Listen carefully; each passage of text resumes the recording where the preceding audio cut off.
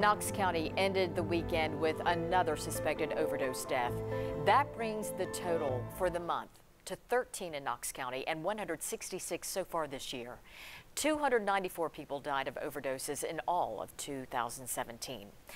But overdoses aren't just taking a toll on the city. They are hitting rural America hard. Recent data from the Centers for Disease Control shows the rate of overdoses in rural areas surpasses the overdose rate within cities. As 10 News reporter Grant Robinson explains, treating addiction in rural areas requires overcoming unique challenges and demands bold action. Grant? Robin, distance to treatment is just one of many obstacles for addicts in rural areas, but some bold approaches are showing promise. Harlan County, Kentucky isn't what it used to be. The county ranks third in eastern Kentucky for coal production, but jobs in coal have been declining since World War II. As of March, only 824 people in the county work in the mines. It's unusual for a substance abuse problem to first surface in rural areas, but you had a workforce that had a lot of injuries, coal miners in particular. Then, in the late 1990s, Purdue Pharma marketed OxyContin as a treatment for moderate to severe pain and claimed it brought little risk of addiction. Sociologist Roy Silver started working in Appalachia 28 years ago, and he's been following the epidemic from its beginning. And then you have a high unemployment rate, with a lot of idle time for people and a very addictive substance that came all together in what may be called a perfect storm. In other rural areas that didn't depend on coal, widespread poverty and substance abuse were common before prescription opioids flooded the market. Here, it's spaced out enough that you do have a sense of, I call it isolation. Some just prefer it as secrecy. You can hide in the darkness and you get caught up and nobody knows. Tom Garner found a woman dead with a needle in her arm in this Blount County trailer park a decade ago. But not every overdose is that obvious. The chief medical examiner at the Regional Forensic Center in Knoxville says rural overdose deaths are even more prevalent than the data shows. Knox County has a robust team of legal medical death investigators.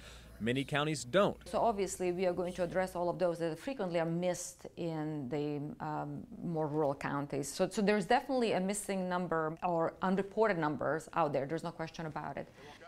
Tom Garner now runs a nonprofit out of the same trailer where he found the overdosed woman.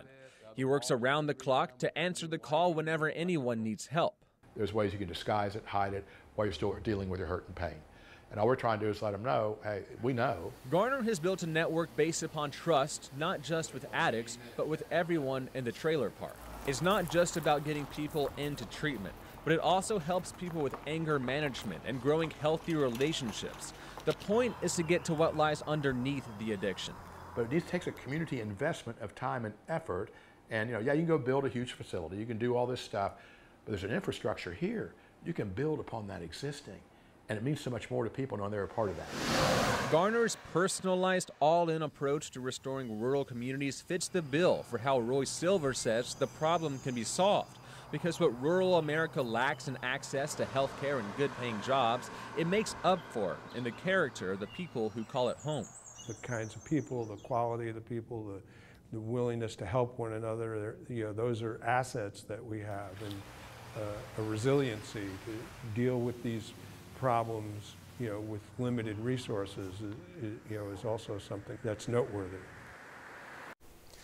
Now, the challenge with providing personalized local care in rural communities is that it takes a lot of resources. But Garner hopes to see his model of community restoration grow into other trailer parks and other rural communities across the area. Robin? Of course, we'll be following the story. Grant, thank you. And if you or someone you know needs help, we have a list of resources online at WBIR.com. Just go to the menu at the top of the screen, click on Features, and then scroll down and choose od-epidemic. That's on the od-epidemic page at WBIR.com. And later this week, you can dispose of prescription medications you need no longer. We are teaming up with the Metro Drug Coalition for a drug take-back. It's this Friday, July 20th, from noon until 6 in our lower parking lot here at Channel 10.